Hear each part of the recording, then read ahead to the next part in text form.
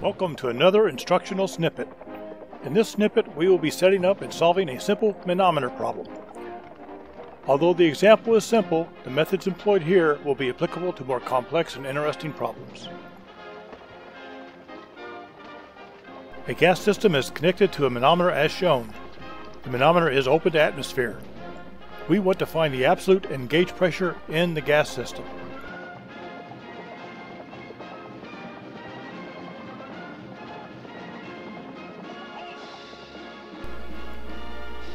The density of the liquid is equal to 78.8 pounds mass per cubic feet. Looks like we'll be using English engineering units. English? Who needs that? I'm never going to England. Atmospheric pressure is 14.7 psia. The length of the liquid column L, as shown, is 60 inches. Now let's set up to solve the problem. We will assume that the density and the weight of the gas is negligible. The next step is to pick reference points at the same elevation. In this example, we select points 1 and 2 as shown. P1 is now equal to P2. Since the weight of the gas is negligible, P2 is equal to the system pressure, which is the unknown. Some more complex manometer problems have multiple liquids, and setup may not be as straightforward. Here is a solution hint.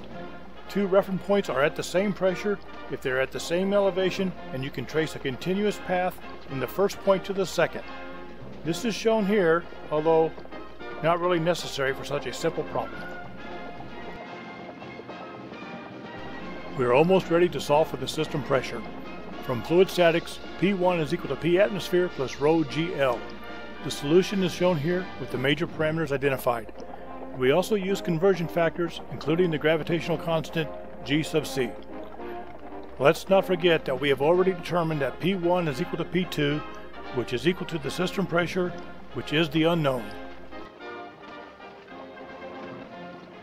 Crunching the numbers, we get that P1 is equal to 14.7 plus 2.74 pounds force per inch squared, or 17.4 pounds force per inch squared.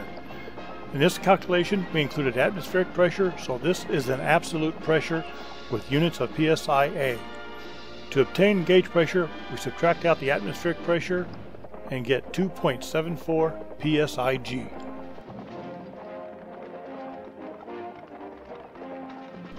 I hope you found this instructional snippet useful. If so, please like and subscribe.